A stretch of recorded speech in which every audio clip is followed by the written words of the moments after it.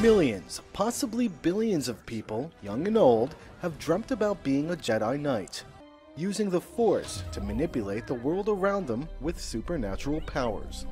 At the Consumer Electronics Show in Las Vegas last week, toy company Sphero unveiled a wearable device that gives users the ability to control a miniature version of the latest lovable robot from the Star Wars universe with Jedi powers. It's a gesture-based wearable, so you control BB-8 using authentic Jedi-like movements like force pull and push.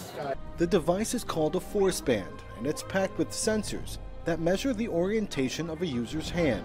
The data is then transmitted to the robot, which maneuvers accordingly. But becoming a Jedi is still a few months off. We're still in the prototype phase right now, so we're iterating on the technology and building more features into the band. So I look forward to seeing what the full version will be come fall. Given the record-breaking success of the latest movie in the Star Wars franchise, it's a good bet that the Force will be very strong with this new tech toy.